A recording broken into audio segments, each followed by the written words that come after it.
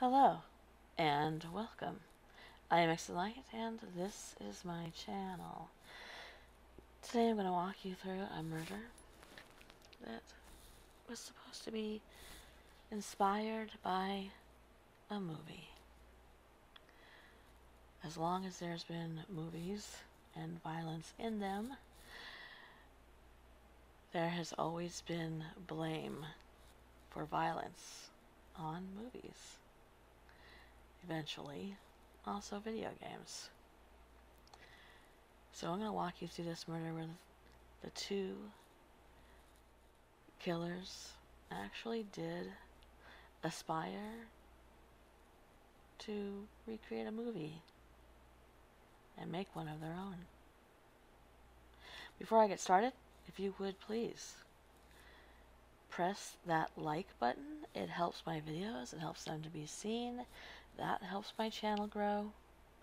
If you would be so kind as to subscribe, I would appreciate that. And let's get started, shall we? In 2006, a 16-year-old girl was murdered. Her name was Cassie Jo Stoddart. She was murdered by two male teens, and they claimed that the movie Scream inspired them to kill their friend. Their names were Brian Draper and Tori Adamczyk, and they were also both 16, and they attended Pocatello High School with Cassie Jo. Ultimately, what happened was the teen boys entered the home that Cassie Jo was house sitting and stabbed her approximately 30 times. Investigators discovered Draper and Adamczyk had recorded a video of their plan to murder Cassie Jo as the teens boasted that they were cinematographers and movie makers. At the trial, Adamczyk alleged that the popular 1996 film Scream cemented their idea that they were gonna kill somebody. While it is true there are other accounts of teenagers who kill their friends, the motives for these murders vary wildly. Sometimes there's really no apparent reason for the murders, such as the case of Skylar and Nice. In other instances, the teens kill out of alleged jealousy or even sometimes bigotry, such as the murder of Shonda Scherer. In this particular case, there was a clear motive. The boys talked about it on film that they filmed of themselves. They decided to kill Cassie Jo to become famous and to gain notoriety. Cassie Jo's uncle, Frank, who owned the home that Cassie was house sitting that night, described her as being a really good girl. He said she didn't drink, she didn't use drugs, she was a straight A student, and she was so responsible that they trusted her enough to let her watch their house. And they had no worries about that. She was also their babysitter for their young son. In fact, it was Cassie's beloved 13-year-old cousin who found her body on the evening that they got home. Police believe that Cassie had been killed on a Friday night and the family got home on a Sunday night. Prior to killing Cassie Jo, the high school juniors Brian Draper and Tori Adamczyk filmed themselves discussing their murder. Portions of the video exist online, including footage of Adamczyk saying, "There should be no laws against killing people." Later in the video, he mentions how he's horny just thinking about killing Cassie Jo. The teens reportedly likened themselves to Ted Bundy, to the Zodiac Killer, and the Hillside Strangler. Draper and Adamczyk, who proclaimed a passion for film, produced multiple incriminating videos regarding this murder of Cassie Jo. And in 2017, the Supreme Court released the transcripts of these videos. Here, I'm going to give you some information that was released by the courts. On or around August 31st, 2006, 18-year-old Joe Lucero received a call from Tori Adamczyk asking if he would buy some knives for him. Together, Adamczyk and Lucero went with Draper to a local pawn shop to buy knives. On the way there, they stopped at an ATM so that Draper could withdraw money, and of the $45 paid for the knives, Draper contributed $40. Adamczyk pointed out one knife, and Draper selected 3 others. It was at about this time that Draper and Adamczyk had begun videotaping snippets of themselves talking about killing. This videotape was later recovered with other evidence used in the murder and at trial. And these are some of the transcripts of those quotes. Draper says, "We are going for a high death count." Adamczyk says, "Plus, we're not going to not get caught, Brian. If we're going for guns, we're just going to end it. We're just going to grab the guns and we're going to get out of there and we're going to kill everybody and leave." Draper, "We're going to make history. We're going to make history." Adamczyk, "For all you FBI agents out there watching this." Draper laughs. Adamczyk, "You weren't quick enough." Then he begins to laugh. Draper, "You weren't quick enough and you weren't smart enough. And we're going over to Jane Doe number 1's house. We are going to snoop around over there and try to see if she's home alone or not. And if she's home alone, splat, she's dead." Adamczyk said, "Don't put your humor into this, Brian." Draper, I'm not putting any humor into it. Yep, people die, and memories will fade." Adamczyk, "Memories will fade. I wonder what movie you got that from, Brian." Draper, "Myself." Adamczyk laughed. Draper, "That was from myself." Adamczyk, "No wonder it was so lame." Draper, "'Kay, we're on our way, and I'll let you stay tuned. We're almost there." September 21st, 2006, at 8:08 p.m., Adamczyk and Draper were sitting in their car. Draper is filming Adamczyk with the camera's light on. Draper says, "We are at," and there's a Jane Doe house. "It's clear out there in the pasture. We've already snooped around the house a couple of times. She's not home at all, so we're going to go to that church over there, and we're going to call a girl and a guy named Cassie and Matt. They're our friends, but we have to make sacrifices. So, I feel tonight it is the night, and I feel really weird and stuff. I feel like I want to kill somebody. I know that's not normal, but what the hell?" Adamczyk says, "I feel we need to break away from the normal life." Draper, "How bright is this light?" Adamczyk, "Because let's put it this way. Parents, along with their parents, along with their parents, and so on." Draper, "Uh-huh." Adamczyk, "Taught them about God, Jesus, the whole bullshit." Draper begins laughing. Adamczyk, line, "I'm sure you guys believe in God as well. I realized when I was in the 7th grade, along with you don't believe in Santa Claus or," Draper starts laughing. Adamczyk, "vampires or werewolves. They're used as a metaphor. Not to let... They teach their kids back in the 1800s. I learned this in English class.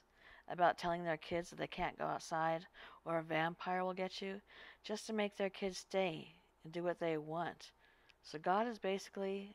Draper, "That's what God's for, right?" Adamczyk, "Yep, the same way.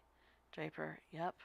Then at 8:15 p.m., Adam Chick and Draper are still in the car. Adam Chick is driving, and Draper is filming from the passenger seat.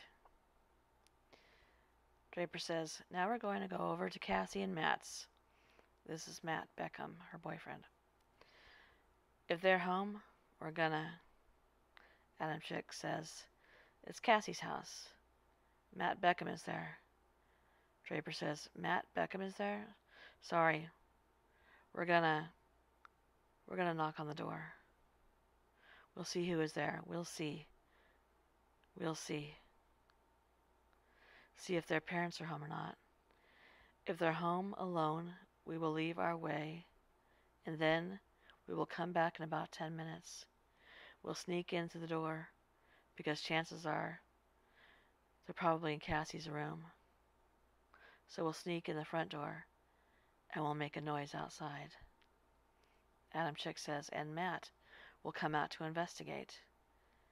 Draper says, "We'll kill him, and we'll scare the shit out of Cassie, okay?" And Adam Chick says, "Sounds fun." Draper says, "We'll stay tuned." This is the transcript at 8:36. Draper, "We'll let you..." And he laughs. "We'll find out if she has friends over. If she's going to be alone in a big dark house out in the middle of nowhere." Then he laughs. "How perfect can you get? I mean, like, holy shit, dude." Adam Chick says, "I'm horny just thinking about it." Draper, "Hell yeah. So we're gonna fucking kill her and her friends, and we're gonna keep moving on. I heard some news about Jane Doe number 2. She's gonna be home alone from 6 to 7, so we might kill her and drive over to Cassie's thing and scare the shit out of them and kill them one by fucking one. Hell yeah." Adam Chick, "Why one by one? Why can't it be a slaughterhouse?" Draper, 2 by 2 or 3 by 3, 'cause we've got to keep it classy." Adam Chick says, "Keep it classy." Draper says, "So yeah, it's gonna be extra fun." Adam Chick says, "You're evil," and he starts to laugh. Draper says, "Yes, I am. So are you, dude. Evil, evil." On the night of her murder, Cassie Jo is house sitting for her aunt and uncle, Allison and Frank Contreras, in their Whispering Hills home. 2 of Cassie Jo's friends, Draper and Adam Chick, showed up to hang out with her and her boyfriend Matt Beckham. Reportedly, they all started watching a movie before Draper and Adam Chick said they would rather watch a movie at a theater. The teens acted as though they had left, and shortly afterwards, the house's power went out. When Beckham went home for the evening, Draper and Adam Chick returned. Adam Chick later alleged to the police that he and Draper had stopped at the house for a party, which, as you might remember, they expected there to be a party and lots of people there. A slaughterhouse. When the party didn't happen, they immediately left to go to a movie theater. During the interview, Adam Chick was unable to identify which movie they allegedly had gone to see on the night of the murder. After Cassie Jo's boyfriend had left, Draper and Adam Chick re-entered the home wearing masks and turned off the power again. Reportedly, the 2 killers planned to wait in the basement for Cassie Jo. They were hoping that she would inadvertently play right into their slasher movie fantasy and walk downstairs to check on the breaker box. When Cassie Jo did not enter the basement, the 2 of them went upstairs to the living room.